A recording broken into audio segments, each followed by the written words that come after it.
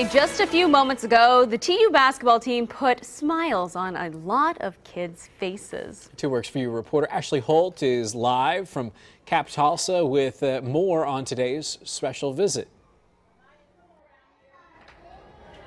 That's right. I am here at Cap Tulsa, where the Tulsa basketball team was earlier this morning. Cap Tulsa is an early learning school for students of low income. Now, the original plan was for them to come here, teach them the fundamentals of basketball, but the outcome was so much more meaningful than that. It was a part of their Summer U program. Cap Tulsa worked with the team to provide the kids with fun activities this morning. These kids lit up the moments the players walked in. High fives, smiles, and of course, basketball kept the little ones busy and inspired.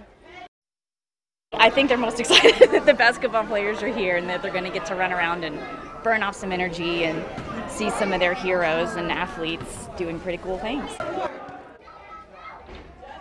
The school hopes to continue having events like this throughout the summer. It urges anyone in the community to offer their time to teach the kids anything from eating right to counting. Coming up in the next 30 minutes, we talked to one of those basketball players about what this event meant to him.